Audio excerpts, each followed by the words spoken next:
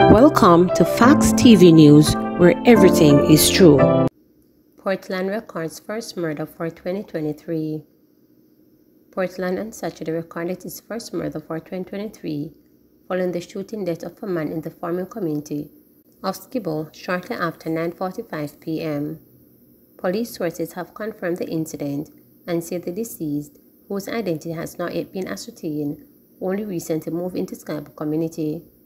The police say preliminary reports suggest that the man was among a group of young men standing near a shop when men drove up in a vehicle and opened gunfire. The deceased was hit and later pronounced dead by a medical doctor. DPP reacts to injunction filed challenging extension of her tenure.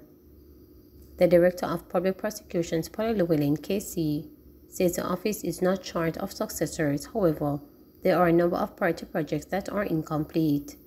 Ms. Llewellyn was reacted to a suit filed in the Supreme Court seeking an order to bar the government from extending her appointment. Attorney at law Hugh Wildman, who filed the document challenging the extension of the DPP's tenure, is asking the court to rule that Ms. Llewellyn not be allowed to operate in her current post when she reaches the age for early retirement.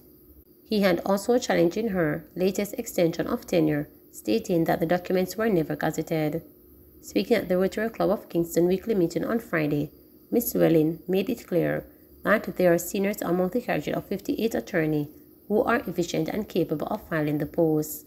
Ms. Llewellyn was granted a 3-year extension in July 2023, as she was due to retire in September 2020 at age 60.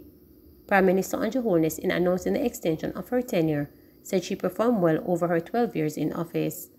Then opposition leader Peter Phillips has objected to the extension. Man charged after allegedly stealing phone $450,000 chain in Hanover. A man has been charged after he reportedly broke into a home in Negril, Hanover, and held up its occupants before making off with over $450,000 worth of goods on Wednesday, February 15. Charged with robbery with violence, housebreaking and larceny is 34-year-old Tyrone Parker of Esher District in Lucy, Hanover. Reports are that about 12 p.m., Parker went to a home and forcibly opened a window at the front of the house, entered and held up a man and a woman who were inside. He then allegedly stole an iPhone and a gold chain valued at $450,000 before leaving. The incident was reported to the police. On Saturday, about 2:45 p.m., Parker was apprehended by the Negril police and later charged following an interview in the presence of his attorney. His court date is being finalized. Government to increase engagement with parents in fight against child labor. The Minister of Labor and Social Security will be increasing engagement with parents and other key stakeholders as part of measures to eliminate child labor in Jamaica.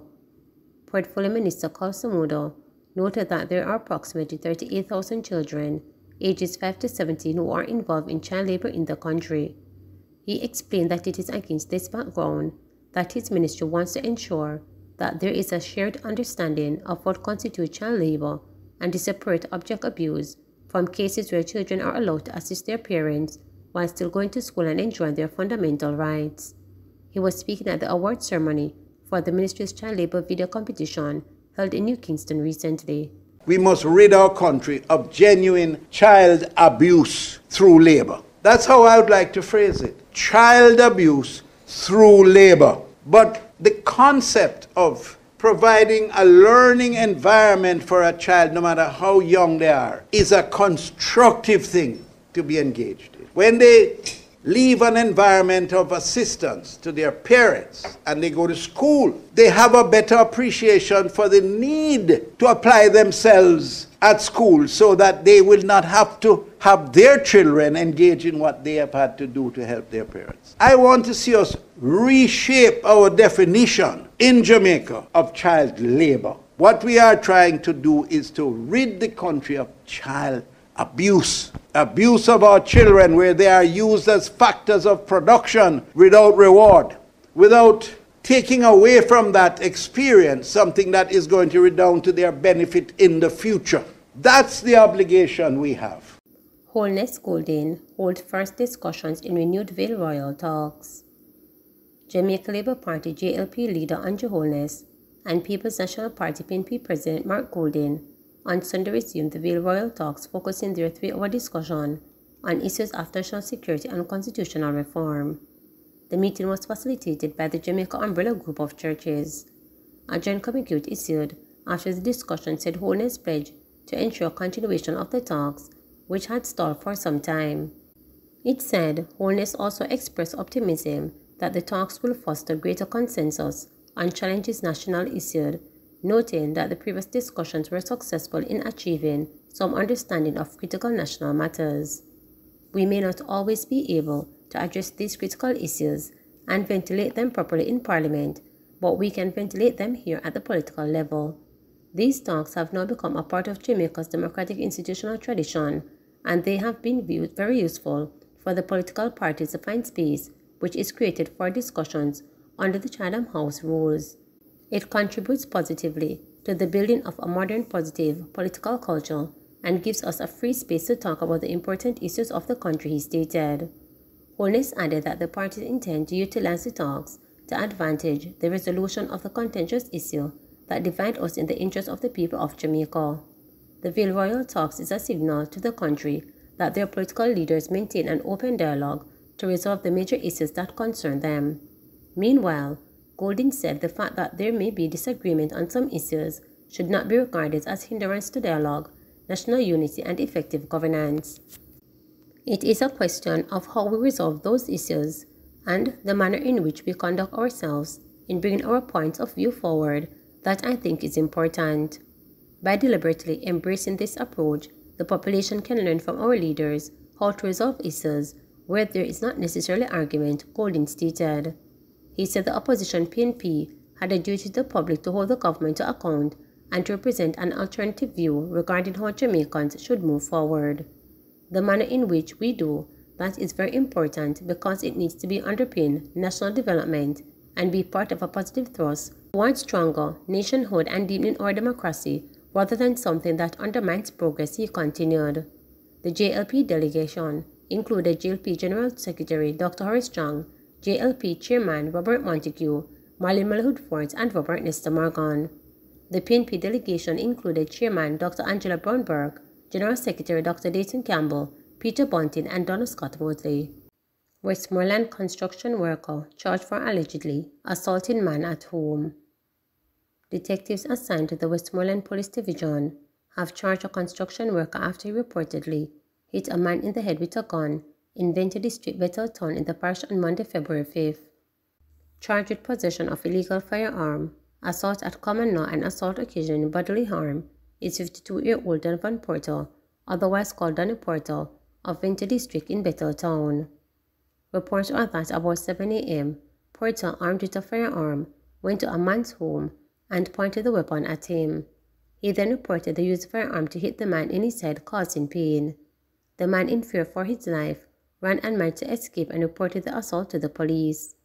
Porter was apprehended on Friday, February 17, about 7:45 p.m. during a police operation in Betheltown Square in the parish and charged for an interview in the presence of his attorney. His court date is being finalized. Police and FID say FBI involved in wider SSL probe. The Jamaica Constabulary Force and the Financial Investigations Division FID are seeking to put an end to suggestions that the Federal Bureau of Investigation FBI has not been brought in to help probe the massive fraud at Stocks and Securities Limited (SSL). Opposition spokesman on finance Dylan Robinson had questioned whether the FBI was in fact involved in the investigation, as had been announced by Finance Minister Dr. Nigel Clark, following statements by the head of the Counterterrorism and Organized Crime Investigations Branch CTOC on Friday. CTOC head, Assistant Commissioner of Police Anthony McLaughlin, had stated that local law enforcement had the capacity to conduct the investigation and did not need the assistance of the FBI at this time. However, in a statement issued to the media on Sunday, the JCF and FID said McLaughlin was referring specifically to the local aspects of the fraud squad investigation that led to the internal charges against the accused in the case, Jean and Panton, and not to the wider dimensions of the SSL probe. They said the FBI has officially engaged in the SSL case since January 2023 and has been stated by Clark.